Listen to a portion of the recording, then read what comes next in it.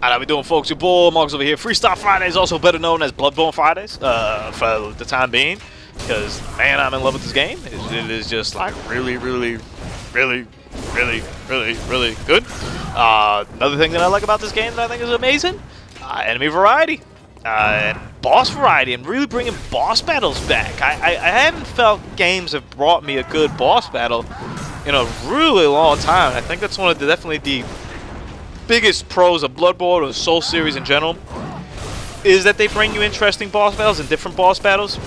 So after the one we saw last week, this was kind of the next dude that I ran into, and I don't think you have to do them in order. I don't know if there is an order. I mean, I'm sure there's a general order as to how you should do them.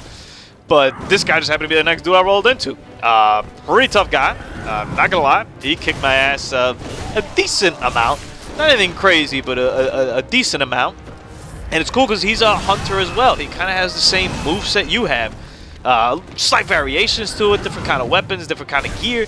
But for the most part, he has similar moves to you. So it wasn't anything that I had to learn anything too crazy. I kind of had to adapt to what he did and what he brought to the table. But it wasn't a huge learning experience as to like last week when I kind of was just facing some crazy monster. And I didn't know what the hell they were doing. Another thing they do a lot well here in the boss fights is changing. You know, these things alter on the fly. It's actually always you're fighting 2 or even 3 times different bosses because they're switching up and they're changing what they do and how they act and stuff. So Bloodborne is all about keeping on your toes, man.